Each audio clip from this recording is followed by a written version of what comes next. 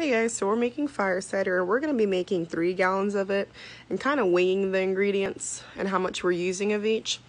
There's tons of different recipes for fire cider, so you don't have to go by any one. You can kind of tweak it by different recipes you find. But if you wanted to follow a basic one, if you're going to make like a quart of this, usually you're going to have an onion in there, garlic, jalapeno peppers, or some other spicy pepper, lemons, oranges, ginger root, horseradish root, turmeric, rosemary, sometimes thyme, and then also you're going to top everything off with apple cider vinegar.